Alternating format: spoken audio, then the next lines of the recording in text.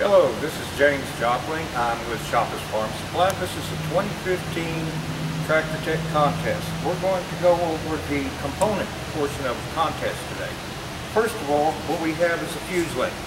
Now, this is a common link used in many machines. It's a master fuse is what it is.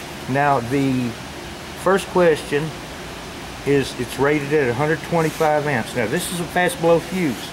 So will it sustain a surge of double the rating for 5 seconds? No, being a fast blow fuse, it will fail almost instantly within a half a second. Okay, now testing with a DMM, digital multimeter on resistance, the fuse, if it's intact, should be a half an ohm or less, 0.5 ohms or less. Now, that indicates a complete open circuit. So that means that this fuse is defective.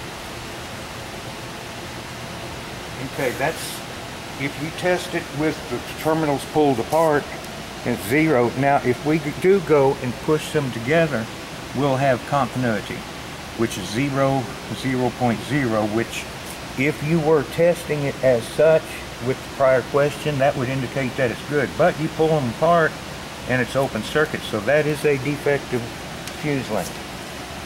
Okay, if the fuse link fails, are you supposed to put another new one in and see if it blows? No, you should research as to if there is a short to ground somewhere which caused the failure. Now the last one, the fuse link will usually be protected by the circuits within the machine.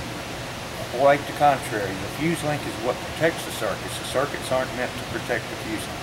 Now, let's go to